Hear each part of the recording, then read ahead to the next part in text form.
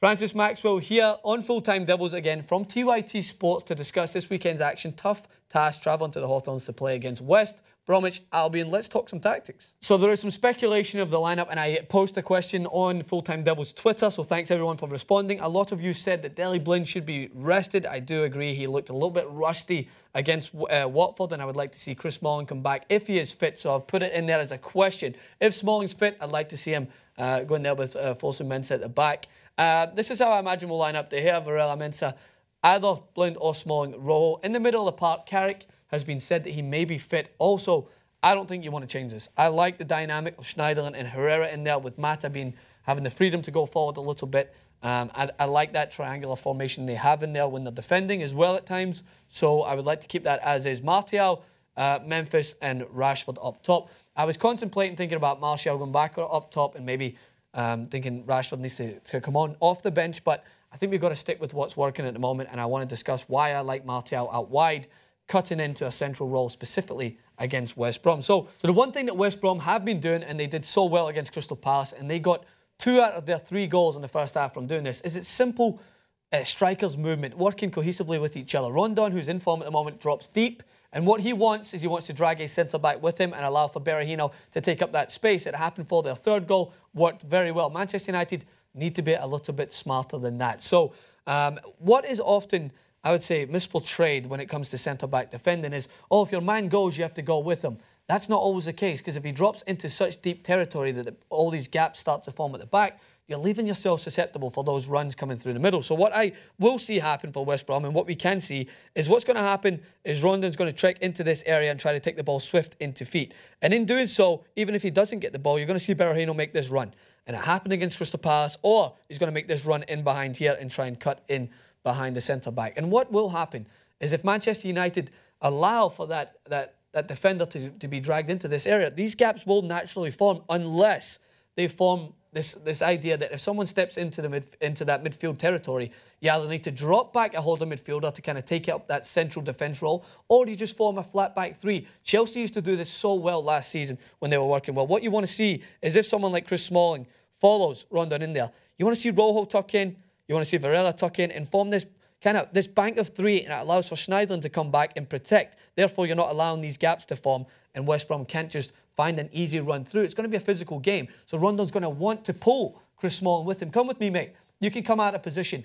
You don't always have to do that. I'm fine, when I used to play football, of passing on a very deep running striker into my holding midfielders. If it's Schneiderlin, he's comfortable at doing that. I've watched him do it on several occasions, marking the man in a deeper area, kind of nullifying the space so that you're not creating those big gaps at the back. So Manchester United need to be wary of this. That's how West Brom are going to try and drag their defenders all over the place. Going forward's a different thing. Let's talk about that. So the main thing I'm going to talk about with West Brom is Johnny Evans is not...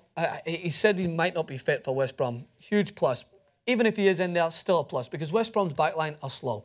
Simple as, yes, they're a difficult team to break down, but when you allow West Brom to get men behind the ball, it becomes tough. That's what Leicester faced. That's why their goals came from outside the box, specifically when you look at Drinkwater's strike. But when you try to get in behind their defence quickly, that's where the success is going to come, because they're not quick enough. You see Leicester, specifically when they went for a difference of attack, rather than doing that counter-attack in football, West Brom dropped deep and it became a very clustered game inside West Brom's half.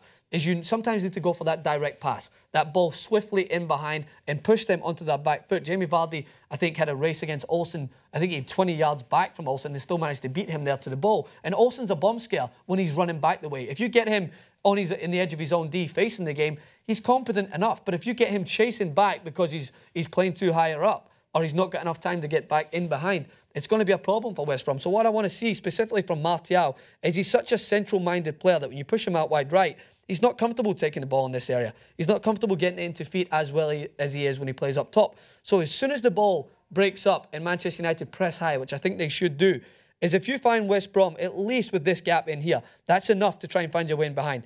I want to see this run from Martial, because Mata and Herrera have got the ability to put the ball in behind very swiftly rather than waiting, knocking it side to side. If you want to get the ball wide, then get it wide to Memphis Depay. That's who you want to get the ball to. Memphis Depay is good at picking the ball up in a wide area. But in doing so, I want him to play as wide as possible. I want Rashford to kind of take up that role. So, for instance, if Manchester United want to play wide, I'd like to see Rashford take up this role of making this run through the middle and drag these centre-backs a little bit over towards Memphis' side and allow for this gap for Martial to make this run in forward so that he plays almost like a second striker. Because when Martial comes a little wider, I don't think he's as useful. We've seen him playing a lot better when he started to move into that central position. So in doing so, if the ball must go wide, I'd get it on Memphis' side. Focus on that side and allow for Martial to make those dynamic runs through the middle. Rashford's job in this game is going to be to try and drag those defenders out, be a decoy. Either come to, check to the ball and allow for Martial to make that run in behind, or take them wide, take them over to Memphis' side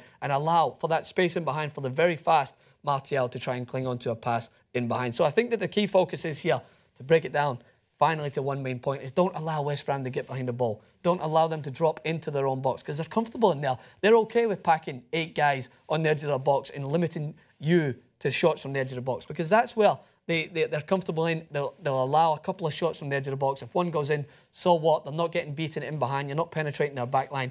United need to do this. It's do or die now. Each game counts. Let me know what you guys think on Twitter. I'll be live tweeting the game at Francis_Maxwell over here at TYT Sports. And as always, guys, thanks for having me on.